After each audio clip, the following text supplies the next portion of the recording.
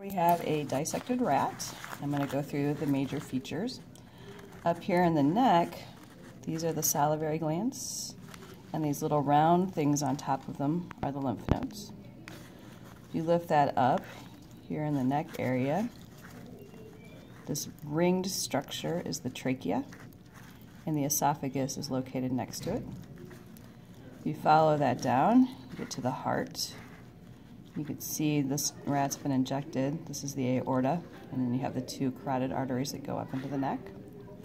There's your heart, and the two organs to each side are the lungs.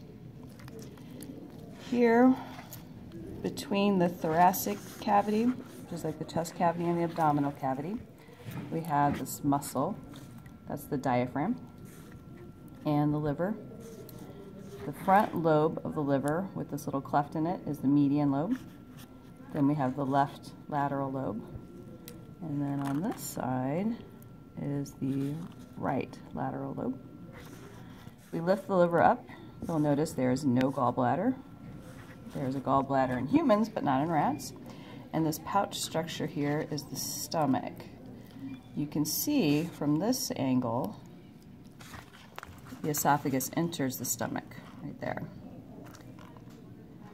Then the stomach curves around, and the first section is the duodenum. Now while we're here, this thing that kind of looks like a finger that goes across the stomach, that's the spleen. And this bumpy yellowish stuff is what remains of the pancreas, which is a gland, and it doesn't preserve very well. So going back to the stomach, we're going to follow the stomach down. This is the duodenum. Then when you get to this curly stuff, this is the jejunum. If you stretch it out, you can see the mesentery and the mesenteric arteries that are in that jejunum. You follow that all the way down, it's very long in the rat, you get to this pouch. This is the cecum. Humans have an appendix there. And the small intestine, which starts at the duodenum, goes to the jejunum, and then its last little stretch here, where it enters into the cecum, is the ileum. So it goes DJ ileum. Then as we follow the cecum up, it now becomes the large intestine. Okay? And the large intestine goes up, over, and down. This is the ascending colon. This is the transverse colon. And this is the descending colon that leaves or heads out here at the rectum.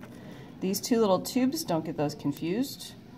Those are actually uterine horns and are part of the female reproductive system, and you can even follow those up and get to the ovary. And I think that about, oh, the bladder, let's see.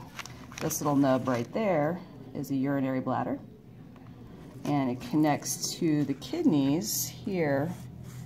And sometimes you can find the ureter, which is the little tube that leads here from the kidney down to the bladder. But it'd be kind of hard to find on some of these. Sometimes I can wiggle it and get it to kind of, oh, there it is, right there.